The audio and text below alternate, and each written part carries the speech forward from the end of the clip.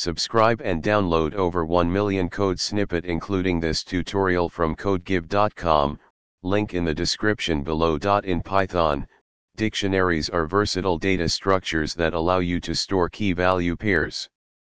These key-value pairs can consist of various data types, including strings. This tutorial will focus on using strings as keys or values in a Python dictionary. To create a dictionary with strings, you can use curly braces and separate each key-value pair with a colon.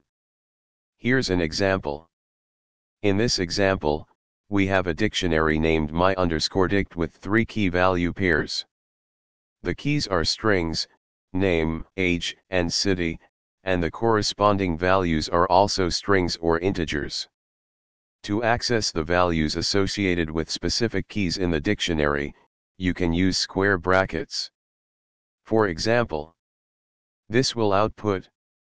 You can modify the values associated with keys in a dictionary by assigning a new value to the key. Here's an example. After executing this code, the dictionary will be updated. To add new key-value pairs to the dictionary, you can simply assign a value to a new key.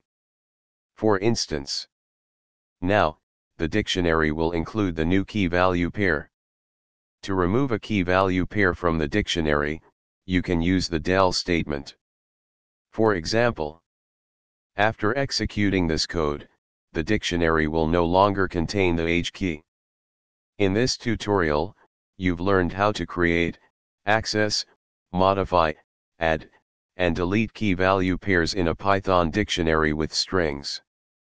Dictionaries are powerful and flexible data structures, and understanding how to work with strings in dictionaries is essential for efficient Python programming. ChatGPT